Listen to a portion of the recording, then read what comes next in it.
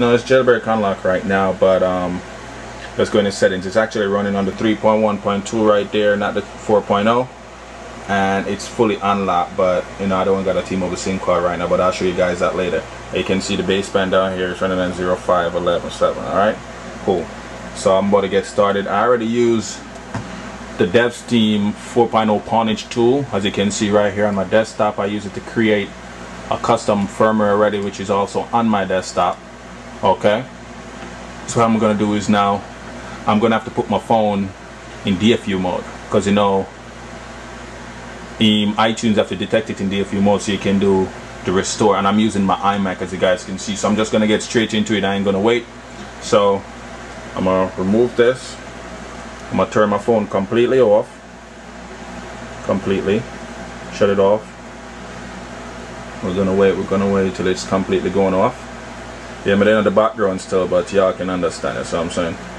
So what we're gonna do is we're gonna hold down the home button and we're gonna put the SIM card in. We're gonna keep holding down the home button.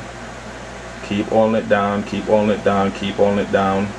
Okay, now it's in DFU mode. Okay, so iTunes should detect it now. Okay, it's gonna say iPhone has been detected on iPhone in recovery mode, blah blah blah. You must, alright, so you're gonna click OK. Now it's important with a Mac, alright? With a PC it's different.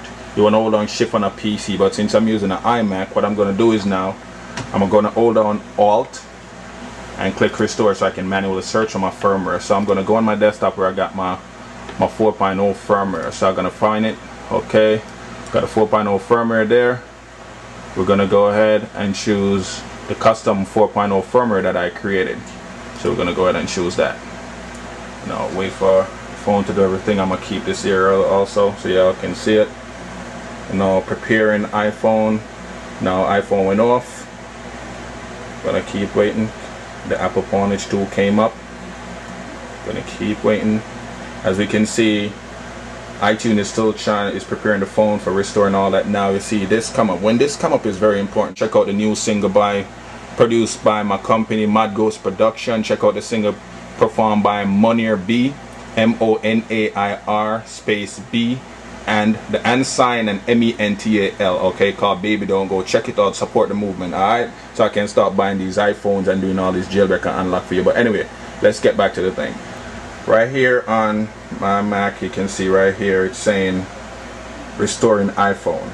Okay, that's what it's doing up there, up top there. If you can look on the phone now, it's doing it. So I'm gonna hold this here for y'all real quick and let's do it. Let it do what it's doing. Alright, so after this is finished, I'm gonna get back to you guys in a second once this part is complete. Alright, so cool. So I'm back. You can see screen went black. On my Mac is saying the iPhone have been restored to factory settings. On here we got the Apple logo. So we're gonna just still wait for it to do the remaining process. The phone is gonna start up. Just gonna give it some time to start up. See? Alright, cool. So we're just gonna wait, see. Now the Apple logo came back up because it's gonna do the last part after the restore.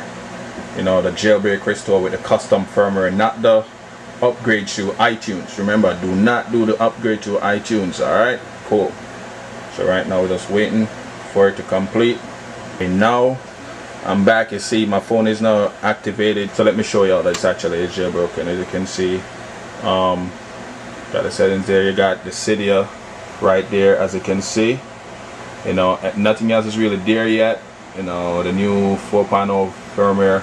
Let me go into settings real quick so y'all can see that I don't have anything on there yet. So go in general, we're gonna go in about. As you can see, 4.0, carrier 7.0, and I'm still at my old baseband 05117. So one more thing, I don't think you guys saw it, but let me go and see that so you can see that I'm actually fully jailbroke. You can see loading data. You know, I'm inside Cydia. You're gonna see come up top this device as SSH and file OS 3.1.2 and 3.1.3. So it's fully jailbreak, is what I'm saying. So you can do the multitasking if you want here. Everything is good. The jailbreak and the unlock is for the 4.0 firmware. Anyway, YawdieIphoneGeek out. So later.